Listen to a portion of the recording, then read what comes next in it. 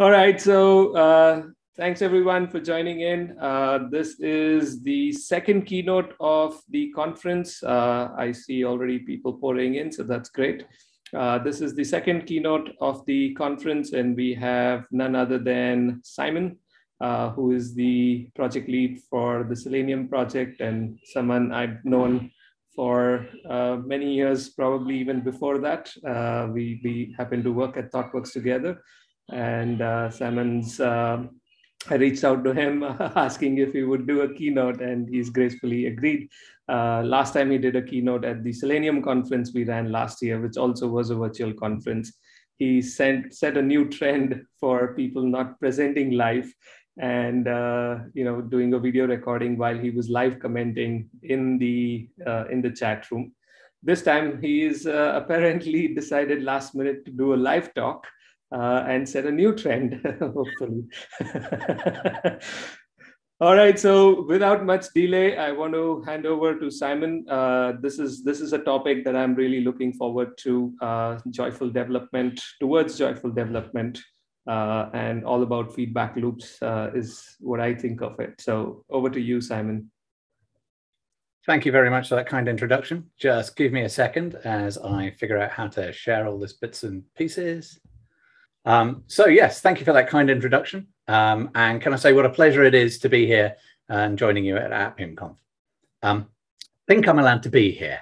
Although I'm the lead of the Selenium project, I also created WebDriver and developed not only the original JSON wire protocol used by Appium, but also co-edited the W3C WebDriver spec, which is what that wire protocol has evolved into.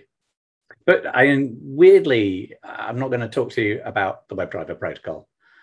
Actually, I'm here to talk to you about neurochemistry and software development. Let's start at the beginning. Your brain is sitting in a soup of chemicals, and those all have an impact on how you behave and react to the stimuli in the world around you. Too low in one chemical and you feel awful. Too much of another and you become addicted to something. Get everything just right, you feel great, or in these pandemic times, normal at least. Now, some of the chemicals your brain is steeping in are ones you may have heard of, and two examples are serotonin, which regulates mood, sleep, appetite, and a pile of other things, and oxytocin, which regulates social cognition. It's otherwise known as the love drug. Neither of these feature in the rest of this talk. Eat a banana and hug your loved ones. If you'd like a little bit more of either of them, though, that's a great way to get both of them. The neurochemical I'm most interested in talking to you about today is dopamine. Dopamine has a host of functions, but the one we're going to look at today is its role in pleasure and reward. This is my dog, Matilda, by the way. Dopamine is a funny substance. It sometimes gets a bad rap. Think of like a dopamine rush or something like that. You can't become addicted to dopamine itself, but your brain releases it in response to pleasurable experiences. It's a reward for doing something fun and enjoyable. Every time a response to a stimulus results in a reward, these associations become stronger through a process called long-term potentiation, and our world is filled with pleasurable experiences. Well, what like? Well, positive social stimuli will result in a release of dopamine. And what's a positive social stimulus? Think of like someone laughing at your joke, or being recognized for your good work, or a message from a loved one. Just thinking about it feels good, right? So eating food, creating art, spending time with friends, all of these cause dopamine to be released. But also things on your computer or the internet can do the same. Someone likes your tweet, dopamine. Someone sends a hug on Facebook, dopamine. The positive reinforcement from other people's reactions, both online and in the real world, is why we love these things so much. What does all this talk about social stimuli and dopamine got to do with software development? And heading towards joyful software development in particular? I don't know about you, but lots of software development can feel like a real slog. It's not particularly enjoyable to wait for a compiler, wait for a browser to do its thing, and click through a site, wait for a phone to do whatever it needs to do, wait for results to be formatted, wait for Jenkins to finish running the pipeline, wait for the GitHub actions to finish, wait for your colleague to actually finish your code reviews. I mean, why do they even need to do that? You don't write garbage, right? Hardly a recipe for your brain being flooded with dopamine. And You're not more, I mean, no, you're more likely to look forward to your next coffee break, right? And yet throughout the day, there are these little fleeting moments of joy and happiness. That moment when you finally understand why that tricky bug is happening. That brief flash when you realize you found a completely new way of breaking your software. Or when that test you've been struggling to fix for so long finally works. Or when a build finally goes green. We want more of those moments, right? We all want our day to be scattered with little fragments of joy. Now, Rumi once said that the hurt you embrace becomes joy. Well, I think we can do better than just embracing the endless grind of our CI servers. I'll put this out there. What we're seeking here is a way to bring back joy into our lives as software developers and testers. How on earth do we bring joy, dopamine, into the art of software development and testing? The literature about dopamine tells us that the shorter the gap between an action and a reward, the stronger the connection your brain forms about the act being a good thing. At some level, this feels like it makes sense, right? Waiting for something pleasurable to happen can be awful. For example, waiting to ship a major release of a popular open source project. But actually doing the thing and getting the feedback for it, that's amazing. In unrelated news, Selenium 4 will ship really soon now, folks. So one of the things that we should be looking to do is to tighten our feedback loops as much as possible, ideally to instant. We should be striving to go out to a world where we can make a change and know as quickly as possible that it works. That's the way we can get these little boosts of dopamine all the way through our days. Jason Gorman tweeted about another reason why you might want to have fast feedback loops. Not only are they good for your dopamine levels, but it also makes good business sense. And that's got to be a good thing, right? The commercial advantages on top of the positive effects on developer morale are all good reasons why we should be moving towards joyful software development. And we do that by setting the goal of getting to fast. Getting to fast. It's an important idea. It's got a slide all to itself. Now, computers are amazingly fast things. I mean, just look at these numbers from 2012, almost a decade ago.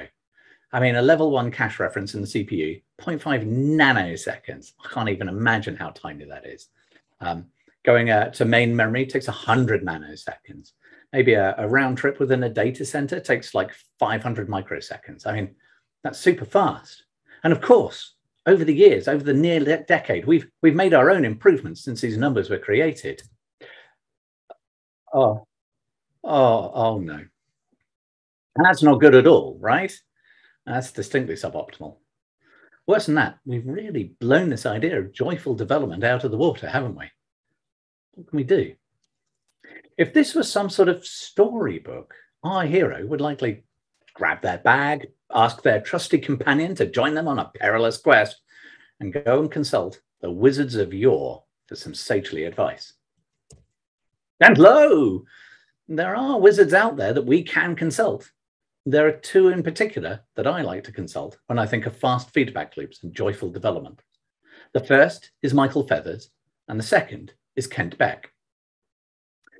For me, one of the interesting things is we've had the ideas and tools available to us for a really long time. Kent Beck's XP Explained was first published in 1999. That was last millennia. There are folks who have graduated from university who are younger than this book. And one of the many things I like about XP Explained is the idea of the shared metaphor, which is used to unify an architecture and provide naming conventions. You can see the idea poking through and expanded upon in Eric Evans' Domain-Driven Design, which is also a great book, by the way.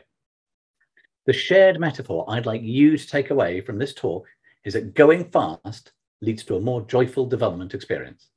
I'll repeat that. Going fast leads to a more joyful development experience.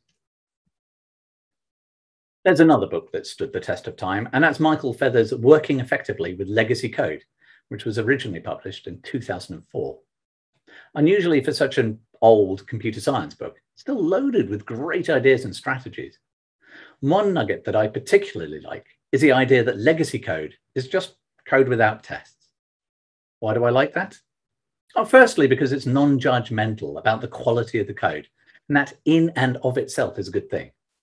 But secondly, he suggests throwing tests around legacy code when making changes and then driving down to ever smaller tests. In other words, he's suggesting tightening feedback loops as we make changes. After all, the slowest feedback loop your code has is the one from adding a line of code to some rando finding a bug and filing an issue on GitHub. By adding tests to your software, particularly as you fix bugs, you can tighten that feedback loop. But there's a problem. Writing correct software is fiendishly hard. Even the simplest software is a fantastically complicated beast. There's the code you wrote. Now, we know that our code contains bugs because, well, all code contains bugs, right? That code runs on some language runtime, and that runtime was created by other developers. So, you know, it's got bugs too. And that runtime runs on top of an operating system. That's bound to be faultless, right? Right? No. All software engineers know that all code cannot be trusted. Well, we can console ourselves with the fact that the code is running on hardware, and that's always good, right? Right? No. There have been many instances of bugs in CPUs and firmware. Who remembers such classics as Rowhammer or the venerable bug in the floating point unit of Pentium? Division is futile, you will be approximated, as some Trekkie wag said at the time. Don't get me started on networks. Frankly, the fact that anything works at all is something of a daily miracle. Bugs get everywhere. There's an entire branch of computer science to do with provably correct systems, typically dealing with highfalutin concepts such as formal methods. And it's all about having software that's shown to meet some strict definition of correctness. If the assumptions of the software's model are correct, then the software can be formally proved using logic and maths and other things I don't understand to also be correct. It takes a huge amount of effort.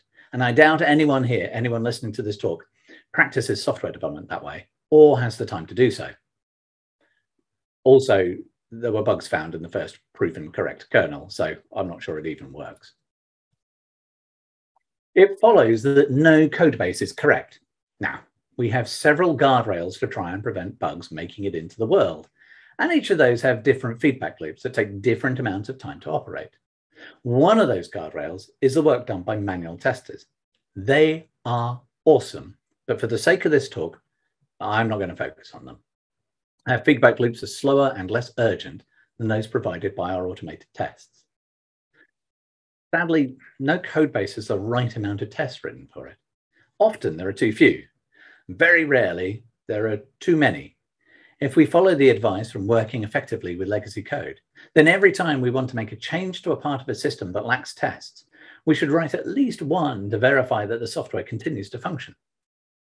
Going a step further, what I like to do is to write the smallest possible test that demonstrates a particular bug is present, and ultimately, it's been fixed. Sometimes that smallest test ends up being an enormous thing that ends up, I don't know, spinning up an entire Kubernetes cluster with a test environment in it and running the test there. But frequently, and more importantly for tight feedback loops, quite often I can write a test around a single function, method, or class. And so now we're in the fraught world of how to actually name our tests. Unit, integration, end-to-end, smoke, fast, slow. List is endless and everyone has their own definitions. Back in the day, Google used to talk about test sizes, small, medium, and large, later enormous. I know this because I wrote the blog post talking about this on their testing blog in 2010. I too am one of the ancients.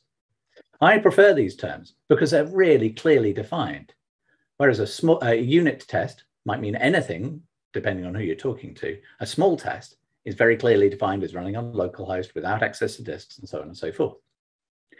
Go read the blog post if you want to know more. If you can't read the URL on this slide, don't worry. Just search for test sizes Google testing blog. You'll find it. How can you use test sizes to help create fast feedback loops and bring some more joy to writing code? We might want to write a large test to allow us to repeatedly run a particular scenario, narrowing down where the problem is until we can write a medium test. We can hopefully repeat the process until we write one or more small tests. Each time we shrink the size of the test, We make the feedback loop faster and more effective. Once I've written the smallest possible test, the thing I like to do is to delete the larger tests, leaving just the smaller ones in place. And why do I do this? Because those larger tests were scaffolding and used to help me track down why the bug was occurring. Just as a builder may put scaffolding up around a building as they work, once the work is complete, the scaffolding is removed. I mean, imagine our cities if we never removed scaffolding as buildings were created. Now go and look at your test suites. Of course, it's entirely possible that the smallest test is actually a large test, and that's fine, but often it's not. If we follow this advice, something weird tends to happen. We end up having a mix of tests that leads us to something like the test pyramid. Now, I know it's not the world's most sophisticated model, and yes, I know there are refinements and rebuttals to this model, but you know what? Just because it's old and simple doesn't necessarily mean it's wrong. There's a lot of value to be had from the conceptual simplicity of this model. Look, I can make it more sophisticated. There we go. The key thing to take away from this model of the world, we can have faster feedback loops if we have lots of small tests and far fewer large tests, just because of how these things are defined. There's another advantage. And before we go digging into that, we need to go back further in time and remember what an ideal automated test is. An ideal automated test is one that's reliable, repeatable, and hermetic, sometimes called isolated, no matter how large they happen to be. Let's take each of these in turn. A test needs to be reliable. If it's not reliable, we can't trust the test. A test we can't trust is worthless. It only means something if a failure of that test means there's a problem, and the success of that test means that the problem it's designed to identify isn't there. We don't want to lengthen our feedback loops by having to track down whether this test failure was expected or unexpected. No, I want to get on with writing code. A test needs to be repeatable. When you're trying to track down a problem, or when we want to have the same level of confidence that the software is functioning as intended on both the developer machine and the CI machine, it's really helpful to be able to run the same test over and over and over again. We don't want to lengthen our feedback loops with tedious and error-prone pre-test steps that, I don't know, load data into databases, flick toggles, press various buttons and various UIs to allow us to run the test again. No, I want to get on with writing code. This tends to imply that test data setup is done as close to the test as possible, ideally within the test itself. And finally, a test needs to be hermetic. It needs to be isolated from the other tests that happen to be running at the same time, be it on the same machine or on some other machine. Things like sharing mutable data between tests is a nightmare for this kind of thing. Sadly, creating hermetic tests can be demanding, particularly as test sizes increase. But the payoff is we can run tests in parallel. Being able to run tests in parallel allows us to make the long pole of test execution time to potentially be the time it takes to run your longest single test. Parallelism is one of the key weapons we have in achieving fast feedback loops. One weird thing that happens, by the way, as you parallelize, is that although the wall time of your test goes down, the total CPU time tends to increase. I mean, thinking about that blows my mind, but hey, it's just computers, right? There's another reason for wanting to write more small tests and large tests, and that is the law of averages. A small test tends to be very isolated, focusing on only a single thing at any one time. As the test size creeps up, however, we need to start interacting with more and more systems. This is even more true if you're using microservices. Now, let's imagine that each service you want to interact with has a 0.5% chance of not responding correctly. When there's only one testing, that means that 0.5 of all your tests will now be flaky. Probably more than that, because each test will have more than one interaction. But what if we have two services, each with a 0.5% chance of failing, or 3 or 4, or as the number of potentially flaky interactions goes up, our test reliability plummets. The compound risk of failure shoots ever up as we add more and more moving parts. This is one of the reasons why end-to-end tests get a bad rap as being unstable or flaky. They just simply require more moving pieces than any other test, and mixing together a browser or phone, the network, as well as your app, is a recipe for instability. This is also why I like to suggest to teams that they minimize the number of Selenium tests they write, or for this conference, Appium tests. It's nothing to do with how good I think the software is. So I want the developers to have fast, stable, reliable feedback loops. Now, we can attempt to mitigate the problem of flakiness by rerunning failing tests, but by doing so, we lengthen our feedback loops, and that's not good for our dopamine levels, or, let's be honest, how joyful we can be. Worse, reruns mean that when something genuinely does fail, it takes even longer before we find out about it. Less speed, less dopamine, less joy. So it looks like we should be focusing our efforts on small tests where we can, right? Sure, we've all been there. Written some code, found a problem, and then spanned in the tests after the fact. Writing tests like that can be incredibly dull and often incredibly tedious and demanding at the same time. It's a perfect storm of awfulness, and frankly, I hate it. The worst thing is when you find the code is so tangled, you can't write a small test. And the only thing you can realistically do is write a medium or a large test. Hell horror. Now, the wisdom of the ancients tells us there's a way out. In 1999, the first version of XP Explained by Kent Beck was released. From XP came the concept of writing code test first. This principle led to both TDD and later BDD. Something wonderful happens when you write code test first. As a developer, you get the chance to write the APIs you wish your code had. Something that's head scratching. Sometimes there's some head scratching and some redos happen, but ultimately you end up writing code that just feels nice to other developers. Another thing that happens is that weird practices like dependency injection start to make more sense. You can spot the seams in your code.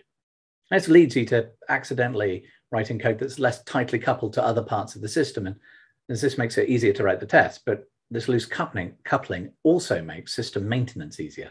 It's because of all this that I like to think of TDD as test-driven design rather than test-driven development. The way that the best TDDers write their code is fascinating. They write a small test, and then they run it. Red bar. Then they write the simplest, not the stupidest, the simplest code that could work, and they run the test again. Green bar. And then another small increment added via test. Red bar. Green bar. They do this quickly. The feedback loop is tight, and each time they run the test and get the test green again, they get a tiny hit of dopamine. And they do this time and time and time again. Writing tests becomes rewarding in and of itself, as well as the benefits to the improvement to your own designs. Done well, TDD is a joyous experience. This tight feedback loop is great when you're writing a single test case, but in most projects, you need to actually run a build in order to run the test. You change the production code you're testing, and now everything that depends upon that code needs to be recompiled, right? How do we get our dopamine from a slow build? It's hard. But if it's fast and our feedback loop is tight, voila, dopamine, joy. Dan Bodard popularized the idea of the 10-second build. It's not just something to aim for, it's something to reach. When I'm writing unit tests in Selenium, I often get incremental build times of under 10 seconds. With the right setup, it's possible to do an entire clean build within seconds. How? For me, it's a careful balancing act of build tooling, code organization, and programming language. Give me an hour, and I will happily extol the virtues of mono repos and the Bazel build tool. But we don't have that hour right now. So let's talk about architecture instead for a while. One pattern to consider is the so-called hexagonal architecture. I've almost no idea why it's called that, but perhaps it has something to do with this diagram, which is from the paper written by Alistair Coburn that introduced the concept. I prefer the alternative name, ports and adapters. Aslak Helsoy spoke about this at Selenium Conf in 2018, so I won't repeat everything here. Go watch the video, Aslak Helsoy, Selenium Conf 2018. A link is here on the screen, by the way. The executive summary is that the main aim of this architecture is to decouple the application's core logic from the services it uses. For us and our quest for joy and dopamine through tight feedback loops, this means we can plug in fast local versions of dependencies during our smaller tests, and then swap them out for larger versions for our larger tests. That helps keep our build times quick, our test times rapid, and our feedback loops tight. Of course, there are many ways to architect to support an application to support fast feedback loops, and this is just one of them. I'm sure you can think of many, many, many more ways to do the same thing. With that out of the way, let's think about how we put all this stuff into practice. Remember, the fastest feedback loop we can have is one where the code doesn't even compile or package if there's a problem. So one of the reasons I like to have production code and the tests that verify it works in the same repository. Anytime I make a change in the production code, most of the small and medium tests that need to be modified instantly fail to compile. That's a good thing. Hurrah! Conversely, if I had the tests in an entirely different repo, I need to do a build of the production code, package it up, push it somewhere, then pull it into my test repo, and then so damn dull. I'd fall asleep, man. If you need to argue the case and speed isn't enough of an argument, then remember that the tests and the production code are inextricably linked at runtime. They belong together. Now, starting up an Appium session can take a really long time. You can amortize that cost by reusing a session where possible, but then you do nasty things to the isolation of your test. There's a pragmatic choice you have to make in order to get the feedback loop fast.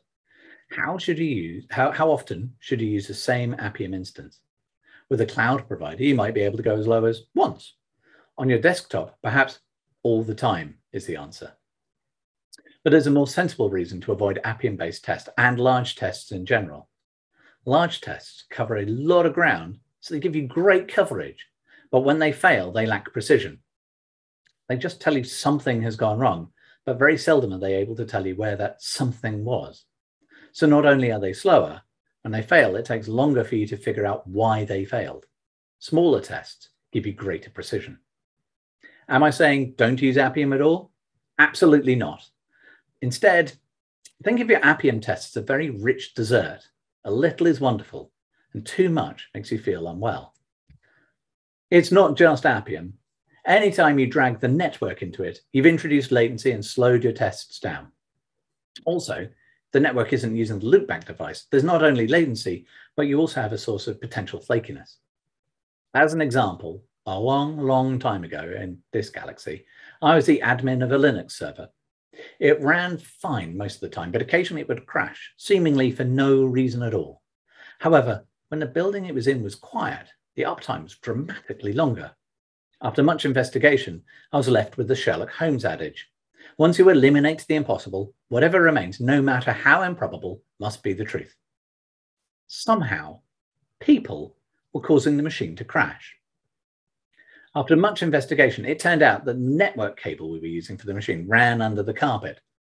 Don't ask why. It's a long story. I was young and I was foolish. As people walked across the carpet, they'd occasionally crush the cable, and over time, this led to very rare shorts. The colonel, seeing utter garbage coming across the wire, assumed the world was on fire and panicked. See, networks are evil things. Most apps have a web-based backend, using either JSON or gRPC to communicate with an app on the device. Patterns such as model view presenter and writing code that follows a functional model, hey look, if you're web-based, take a look at HTTP4K, allow us to isolate our code from the network, allowing us to test in isolation. If we're following Alistair Coburn's ports and adapters style architecture, we'll end up writing code this way anyway. The rule of thumb that I follow is that I like adapters at the boundaries of my system that convert from something I don't control into something I do control. Those adapters can be tested thoroughly to ensure that they work, and then I have deterministic behavior within my own code and can control the data coming in to the rest of the application. When writing code, the first test you write is the one that describes the bug you're fixing or the feature you're implementing. Sometimes, when I don't know where to start in the system, I call this test bootstrap, and I write code that tests a system that doesn't exist yet. This test will be at a high level by necessity, like I said, because, I'm testing something that doesn't exist yet. And quite often, this is going to be a large test. But I don't write more than one, just a single test. Maybe I leave test names in place for later if I'm worried about forgetting things, but I just write one test. That first test will lead you to write more tests, probably medium tests to implement the system. There'll be more than one eventually, but for now, just write one. Nested within this medium test will probably be one or more small tests. For now, you guessed it, just write one. Think of this as like a depth-first search of the space of automated tests. We write one at a time because we want to get to a green bar as quickly as possible. That's where the dopamine comes from, where the joy comes from, as the bar changes from red to green. And when we look back, we see a test nested inside a test, nested inside a test. I describe this as testing from the outside in, but you could also call it the Matryoshka model of test authoring. Once you get a green bar, pop back up to the test that caused you to write this one. Do you need to add another smaller case, or are you done? Do you need to consider another aspect of the feature, bug, or story you're working on? If so, add just one test to help you explore the problem area. Get it to pass using small incremental changes. Run the tests frequently. That movement from red bar to green bar is what you're looking for. And every time it happens, a tiny dose of dopamine, tiny bit of joy. It goes without saying, but I'll say it anyway. This implies your tests run damn fast. Eventually, that very first test you wrote, the largest of them all, will go green. More dopamine. And this is a point to stop and review the myriad of tests you've written. I know they all took time to write, but as we're maintaining the code moving forward, will you still need them? Is this medium test covered by these small tests? Can you sensibly merge some of them? Be ruthless. It takes only a few minutes to write a test that will exist and need to be maintained for years to come. Each of them had better count. As discussed earlier, this way of working, writing a test and then writing the code to make it pass, is something the ancients used to call TDD. There's another important triangle to keep in mind when you're thinking about tests, and it's this one. This triangle is about how we balance priorities in software development. We have to find a balance between the three. Skew too far towards, say, speed and safety, and we might see cost spiral out of control. Similarly, if we focus on cost and safety, then we can wave goodbye to being able to move fast. Slow and steady would be the way to go. Tests are interesting in this context. As you start writing them, there's definitely a hit to speed. You'd be able to write more production code if you weren't wasting time on tests. They're expensive things to write and maintain, as we all know. But, and this is important, they're one of the few tools we have to increase the safety of each change we make. Funny thing happens as you add more tests. You start being able to move faster too. They help catch bugs before they're actually bugs. You make a change and some other test starts failing unexpectedly and lo, they've helped us start reduce cost too, because you can now fix the issue before it's even a problem. In other words, tests are like the ballast in the ship of development. They help us stay level and focused, letting us leap across the waves of user stories with joy and speed. Hey, joy. So we start adding more and more tests. But as we add more tests, particularly if they're large tests, we start to drag our build times down and down and down. Worse, we end up having to maintain those tests. And boy, some of those tests, we've all seen them, right? Tests which appear to use so many mocks you can't change anything anywhere without breaking a dozen other tests. Or tests which are so long and cover so much ground that the slightest perturbation in the cosmic background radiation of the universe causes them to fail. Ugh. In other words, tests also cause drag. They can slow us down and prevent us scooting forward at the kind of speed we'd like to be moving at. Speed, safety, cost. A balance as old as software development itself. So we need to review and perhaps delete some tests periodically. How do you decide which tests to delete? Well, there are some easy ones to pick. If they've never passed, delete them. If they've never run, delete them. After all, they're pointless. After that, things get interesting. If a test is flaky and you've not managed to find the root cause to stabilize it, then removing it is better than having the intermittent signal. This is what they do at Facebook, by the way. If a test is large, but the thing it's testing is well handled by smaller tests, favor speed. Always be thinking about that balance of cost, speed, and safety. I'm sure that many people watching this talk already know this, but small tests aren't just for backend code. Too often I see people write great small tests for their backend code and then avoid writing small tests for the UI or front-end code. Part of this is because traditionally the backend was written in one language, and things like React Native mean that front ends are written in JavaScript. It's changing now as more developers become familiar with JavaScript. But there are still problems to solve. One of the patterns we used to talk about a lot in the dim and distant days of 10 years ago was the MVP pattern, model, view, presenter. This makes it simple to decouple logic from the updates on the screen, which in turn makes writing small tests easier.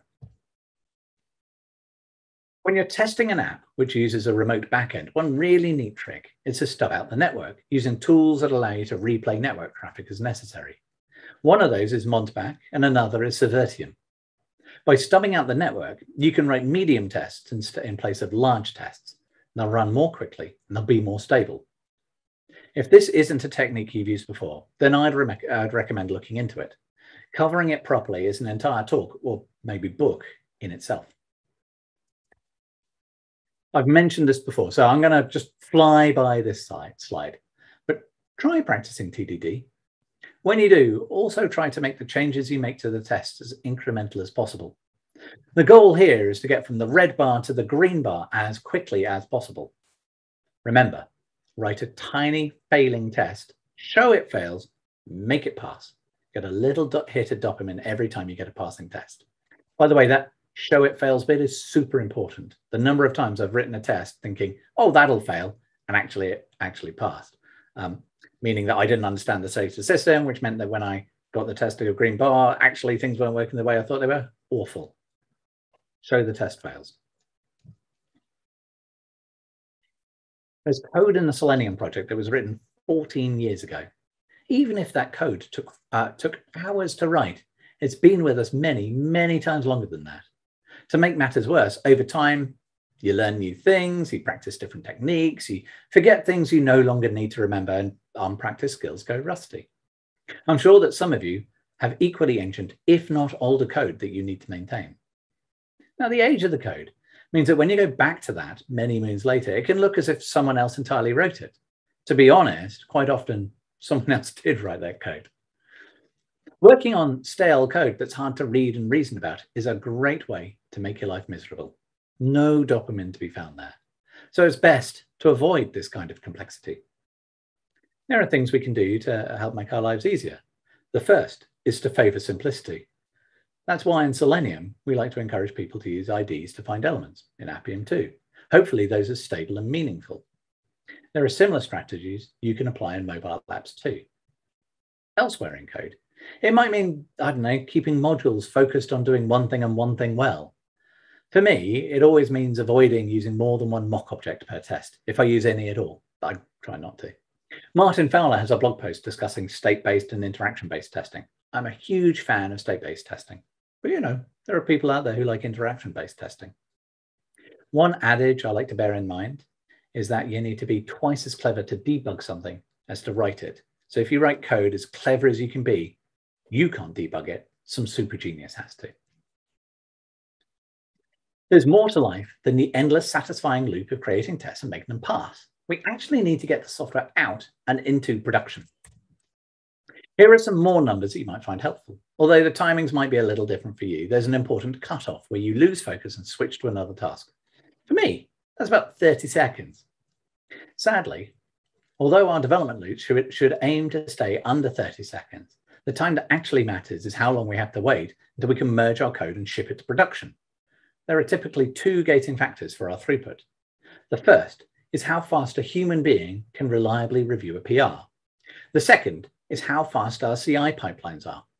To maximize our speed and to keep the feedback loops as tight as possible, we should be aiming for the constraining factor to be people and not machines. How do we do this? We should start by setting a goal time for our CI runs. I like to use the time of a fast PR review, which allows the results to be included in the review tool before someone has to ask for changes or accept the PR. Do the research for how long this is in your organization, but my finger in the air estimate, about 10 minutes is a good time to be aiming for. To get the length of time for a code review down, there's something simple we can do. What we should be aiming to do is to minimize the size of our PRs. I'm sure you've all been there. The one-line change takes 5 seconds to review, and you know this, so you review it almost instantly.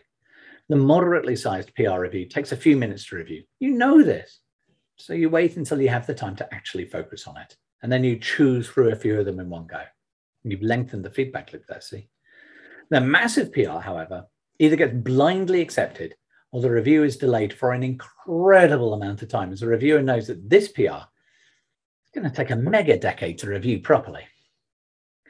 Just as with our tests, we should be aiming for small, complete changes that incrementally improve a product with each PR, rather than massive changes that land an entire feature in one go.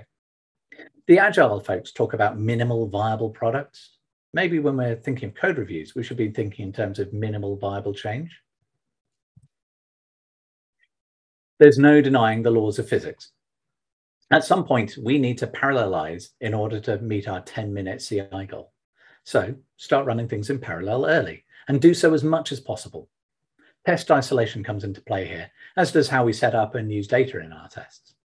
By starting to parallelize tests as soon in the project lifecycle as possible, you can start to avoid problems with accidental test coupling or a lack of test isolation. If you can, make extensive use of build grids and distributed build caches, but only if you can be sure that the build results are correct. If you can't, then choosing a build tool where you have to avoid a clean step at the start of the build is vital, as it allows you to reuse artifacts from previous builds and makes the feedback loops faster, more dopamine, more joy. Those cleans really knock back your build time and prevent your build tool from being able to do just an incremental build. Having said this, you should always favor a correct build over a fast one. In the Java world, there's only a couple of tools I've seen that do this properly, Bazel and Buck. I prefer Bazel at the moment. Parallelizing large tests takes significant resources. If you have a smooth, well-rehearsed and fast deployment pipeline, you can take advantage of cloud providers to quickly spin up a test environment sufficiently large to deal with the surge in traffic hundreds of parallel test cases can cause. You should use products such as, I don't know, Source Labs or something to help parallelize slow, long-running tests that use mobile phones or browsers. And despite our best efforts, bugs still make it into production. This is one of the reasons why releasing often is a good thing. Not only is the path to production well understood and hopefully automated, but it means that the delta between releases is smaller when trying to track down a problem. It's so much easier to find the cause if only one thing has changed rather than 100. Intuitively, most organizations know that batching up changes is painful. That's why large releases need to be signed off by so many people and go through extensive test runs and checks. It's why we try and do those large changes in quiet times, not when it's good for our teams. It's why we avoid releasing on a Friday. On a podcast I was listening to, Charity Majors said that Honeycomb's continuous release process allowed them to keep the size of their development team small. Her argument, which makes a lot of sense, was that as releases got bigger, they got riskier and they needed more people to work on them. That means not only are large releases riskier and slower, they're also more expensive because they need a larger team to support them. Besides, there's nothing like the reward of seeing a new feature or bug fix you worked on make it to production. Another great technique is to make use of feature flags and staged rollouts. This allows you to get a feature out into production and then monitor what happens as more and more people use it. If there's a problem, toggle the flag to quickly disable the new code path. If everything looks good, keep going. Feature flags were a key tool behind allowing Facebook to iterate quickly. If you're interested, go and look for talks by Chuck Rossi or Girish Patangay on Gatekeeper. Finally, although it would be fun to do everything to make your software entirely dopamine-driven and about joy, the best piece of advice I can give you is to stop and think before following any suggestions in this talk. The general principles of having fast feedback loops is a great one to follow. Nesting feedback loops, one inside the other, that's great. But maybe in your team or organizational circumstances, there are good and practical reasons why you can't do that right now. That's fine. It means you have a goal to reach for and a path to discover of how to get there. Keep in your mind how important joy is to your daily experience of work and finding ways to let your development process be one that rewards you little and often. It's a worthy goal to keep in mind and to strive for. Even small incremental improvements applied over the course of many, many months can get you there. On the way, you'll need to talk to people and to help them see why you're doing the things you're doing. So, to summarize, fast feedback loops for the win. The test pyramid is still a good model, even if it's ancient. Reliable, repeatable, hermetic tests run really well in parallel. And so you should parallelize all the things. Finger in the air estimate, aim for a 10-second local build and 10-minute CI runs.